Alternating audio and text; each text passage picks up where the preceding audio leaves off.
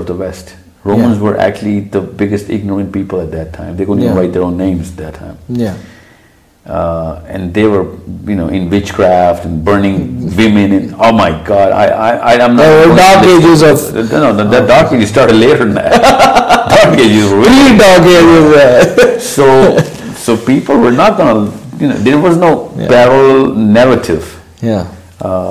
And even if there were, this was the superpower of the world at that time. Yeah.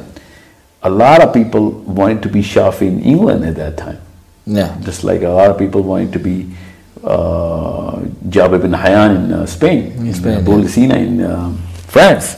Yeah. And Shafi was dictating the actual construct of thought. And they were, by the way, the biggest critiques of each other. Yeah. You know what I'm saying? So one follower should have hated of Shafi, should have hated Hanifa, but they didn't. Yeah. Yeah, that's the beauty.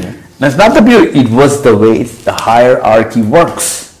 They were both representing the same node on the hierarchy. Yeah, but still, and of course, their immediate followers did hate each other. There were a lot of fights.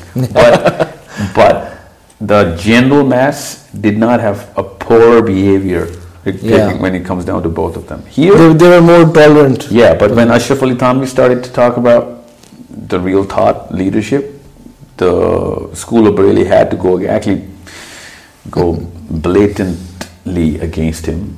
So much so that there was a fatwa for all Deobandis to be kafir.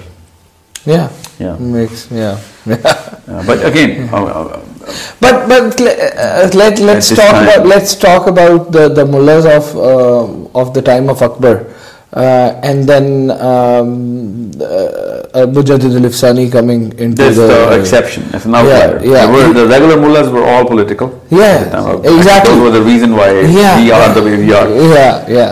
Mujaddid al-Afsani was an exception. And that's why he became what he became. Because, see now, there were a lot of Sir Sayyid Ahmad Khans at that time. And this was the only guy who was like, you know what, I'm going to clean you guys up because you guys have tampered with the core philosophy of religion.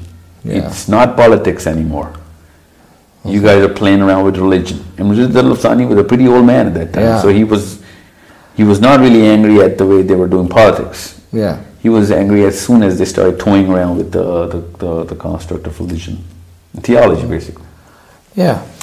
And by the way, all mullahs were against Mujaddid al-Afsani. The normal mullahs, the political mullahs at that time. All of them were like, what are you doing, man? You're fighting against Ilahi. Just like the current day Yemen. So, or Pakistan. Pakistan. So, the question stands. Why should we or shouldn't we hate? No, we should hate the Maulvi, because he's not going to clean up his act. He represents the only real philosophy, and if he cannot climb the ladder from there, then we should hate him. It's not about what is he doing. I don't ever doubt the intent of the Maulvi. I think he's the only clean intent person in the world. However, what am I going to do with intent? If you cannot play the game with the finest tools in the world, in the history of the planet till the day of eternity, the day of judgment, you got the finest tools, and you can't read even your own book. You know what I'm saying? And you can't reason yourself out of the bigger game. Then I'm sorry, you didn't really earn the right. So what about the preachers of the current times? Like we've got to start the Numan Ali Khan. And the whole lot which is now preaching in USA, UK. What about them? Because they're in a difficult situation. They're in the area where everybody wants them to be apologetic, and they by default are apologizing for everything that's happening in the Muslim world. I think Numan Ali Khan and Shabir Ali and Bilal Phillips. They are the prime example of how serotonin works.